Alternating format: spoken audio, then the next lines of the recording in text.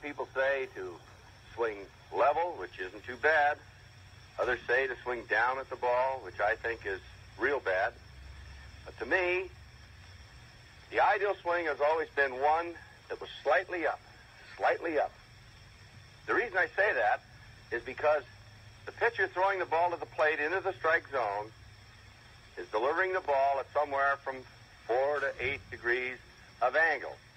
I think it makes sense to think that if you swing in the opposite plane in which the ball is being pitched from, that your chances of making contact are much greater.